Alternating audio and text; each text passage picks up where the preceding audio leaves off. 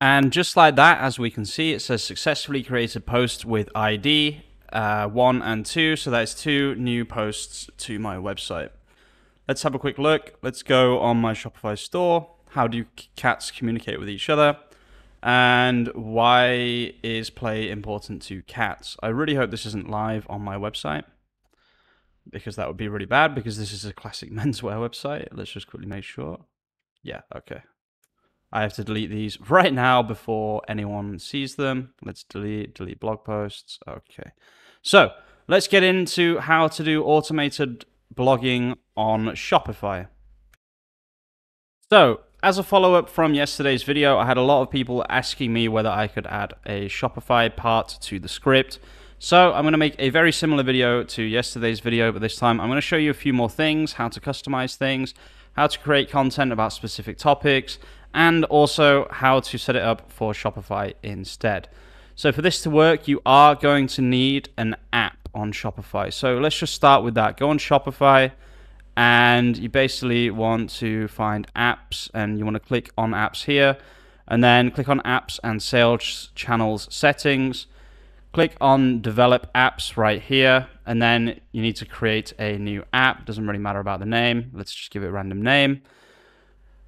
The reason that we need to do this is because this is how it basically will talk with our store. So once you're on here, you want to click on API credentials, and you want to, let's click configure admin API scopes first, and we want to select all. So I'm going to have to do this manually, I think. So basically just tick all of these boxes one by one. So that is the admin API, and then we're just going to quickly do the storefront API. I actually don't know what's necessary here, so I'm just adding everything again. I can't even see blogs, so I'm not sure how this works exactly. But yeah, just tick everything just to be sure, and then press save. So we now have our app. It now has permission to do everything on our website. So let's click on API credentials again, and we will install the app right here. This adds the app to 2men or to your Shopify website. It allows you to speak with your website, basically. I will be deleting all of this information at the end of this video, so please do not bother trying to copy this and trying to get into our system. This is going to be deleted. But basically, you need this code right here. So press reveal token and make sure to put it into a notepad or something. And then we'll get this as well, and we will get the API key as well. I'm not sure what this number is right here, but yeah, we'll just get all of them, basically. So that's the first part. The second part we need is the store admin. So basically, I don't actually know how to find this, but it's this right here. So you can see it when I click on it. Mine is called 2menit. Okay, so let's just try and grab it. It's called... Okay, we'll just copy it like that, basically. That was kind of complicated how I did that, but... Because it has a redirect, it won't really let you grab it easily, but you need this this little URL right here. And let's just see if we need anything else. The other thing we need, of course, is our OpenAI API key. So let's create a new one for this. This will be deleted at the end of this video as well. Let's copy this, put it here, and then let's just see if there's anything else we need. Yes, the blog ID. So the way that we get the blog ID is we'll go on to our website, and I want to post it to our journal, so I'll click on journal, and then you've got to right click, inspect here. There might be an easier way to do this. This is just how I do it. Then press Control F, and then I think it's RFID. No, RID maybe. Yep, RID. You can see right here. It says 8919 blah blah blah. Let's just press RID a few more times. Let's press enter. Okay. Actually, let's do Control F, and instead we'll write this number here. So you can see it says that this is the ID throughout. This is basically the ID of the blog. Okay, so my blog is called a journal, or the journal. So you can see that's how you get your RID right here. So now we have all of this information. It's now time to move on to the Autoblogger. So go to github.com/incomestreamsurfer/Autoblogger. There will also be a link in the description. This time we're going to do it a little bit differently to the video yesterday. So again, you need Visual Studio Code. I have to say this every video. Download Visual Studio Code, download Python, and you have pretty much everything you need. Okay, once you've got Visual Studio Code, click on Terminal, New Terminal, and then you want to write git clone and then Control V, and then we'll just call it Autoblogger.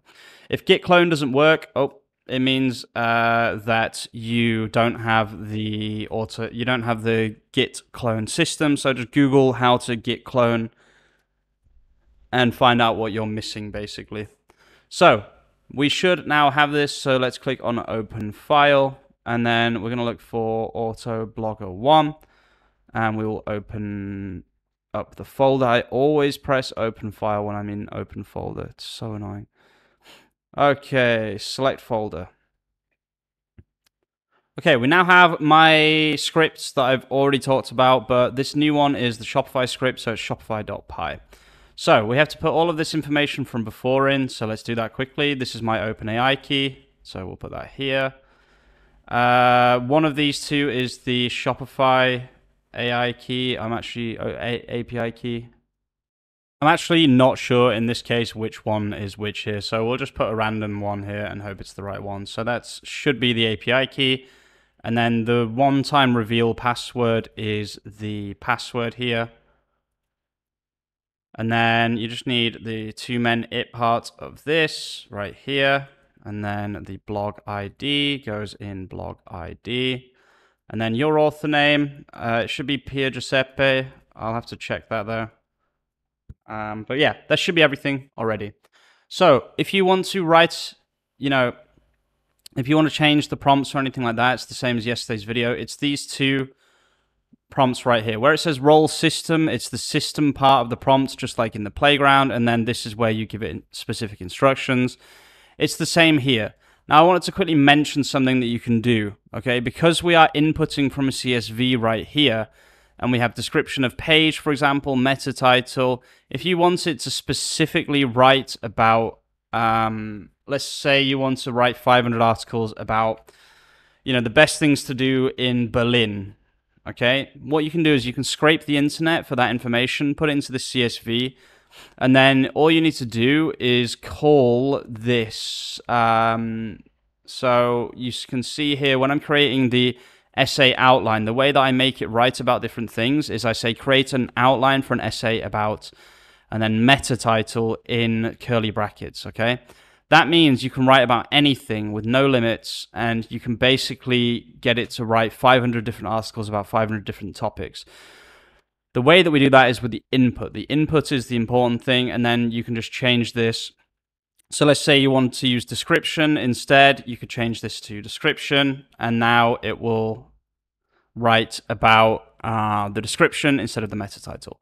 However, my system right now is perfect, so I'm just going to leave it as it is. We're going to go to new terminal now, and I have updated this script to have better tracking.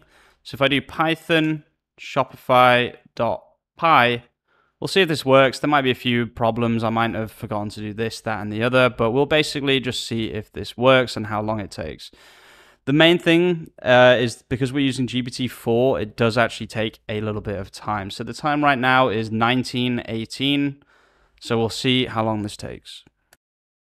Okay, so after about 5 minutes of writing, which is about the standard for this kind of operation, to be honest with you, if I scroll down on Two Men, there should be a new article, which of course there is. That is beautiful. Look at that. I could actually keep this up, honestly. This is good enough to be on... Oh, no, it's not, because the internal links are wrong. Unfortunately, because I was using my old model of internal links, this article will have to be deleted. It's a really, really well-written article. This is the kind of stuff I write anyway with ChatGPT, so it's really, really nice to see that we can auto-blog this quality of content as well. The other one is taking a little bit longer for some reason, so I think I'm just going to end the video there.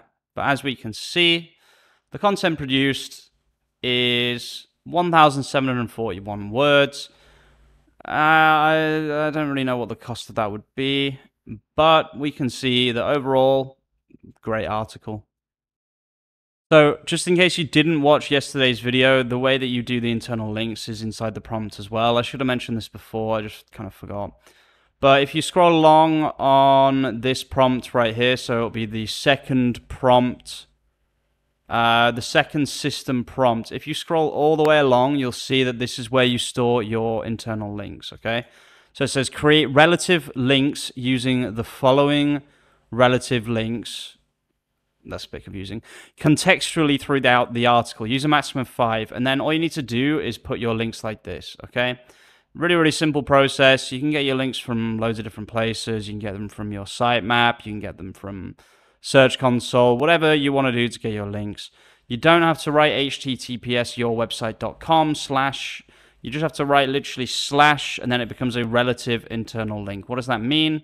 Well, if I click on, for example, this internal link here, it will take me to twomen.it / how to wear a suit, which doesn't exist, obviously, because these are my old links. But yeah, basically, that's the entire process for Shopify. You now have a way to auto blog for Shopify as well. Thank you for watching. I'll see you very, very soon with some more content. Peace out.